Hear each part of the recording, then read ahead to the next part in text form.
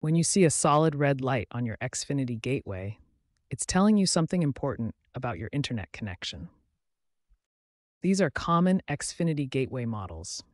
Regardless of which model you have, a solid red light always indicates the same thing: your router cannot connect to the internet.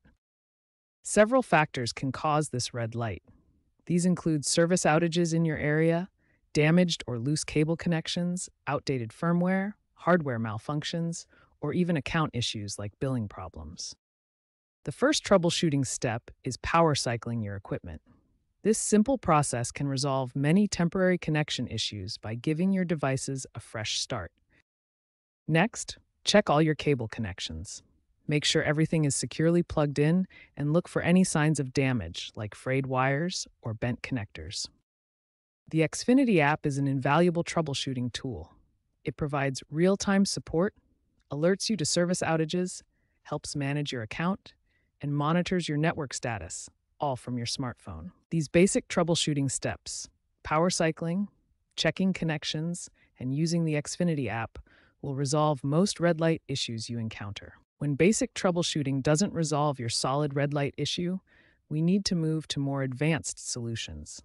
These steps require more caution, but can resolve persistent connectivity problems. The first advanced step is performing a factory reset of your gateway. This will restore all settings to their original defaults, which can resolve configuration conflicts causing connectivity issues. To perform a factory reset, locate the small reset button on your gateway.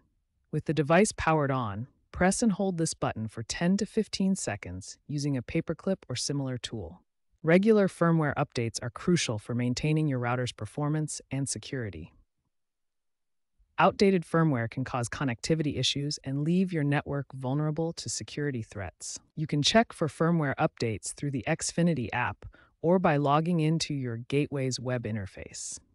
The system will automatically download and install any available updates. If you're using your own router connected to an Xfinity modem, the power cycling order is critical. Always restart the modem first, wait for it to fully connect, then restart your router. The correct restart sequence is essential because your router needs to detect the modem's connection before it can establish its own internet link. Restarting in the wrong order can cause connection failures. If these advanced troubleshooting steps don't resolve the red light issue, it's time to contact Xfinity support.